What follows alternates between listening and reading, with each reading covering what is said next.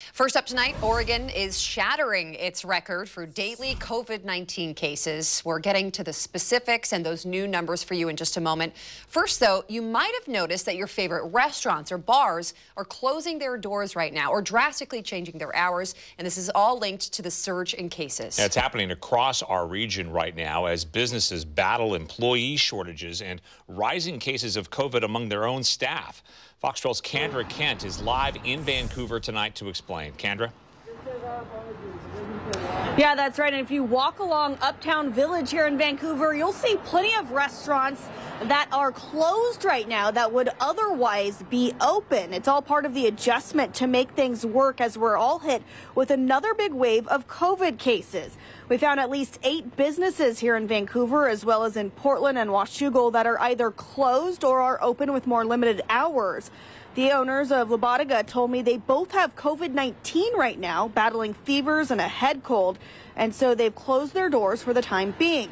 Now, other restaurants and bars are dealing with staffing shortages due to either COVID illnesses or the current workforce issues that have plagued the nation over the last year. Then, of course, there's also the issues with the supply chains on top of that. Victor 22 Brewing owner Todd Britt was closed yesterday and for half of today after an employee tested positive for COVID. We just chose to do that to be as transparent and honest as we can, and safe as well for our guests.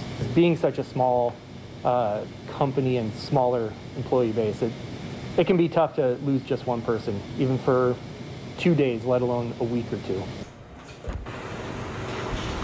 And Britt told us that as soon as enough employees tested negative for COVID-19, he did reopen his doors. That was a couple of hours ago this afternoon. He is still short-staffed today, so he is asking customers for patience this evening. Now, today we also spoke with the Oregon Restaurant and Lodging Association about the latest blow to the industry. We'll have their interview in our story coming up tonight at 6 o'clock. For now, reporting live in Vancouver, Kendra Kent, Fox 12 Oregon.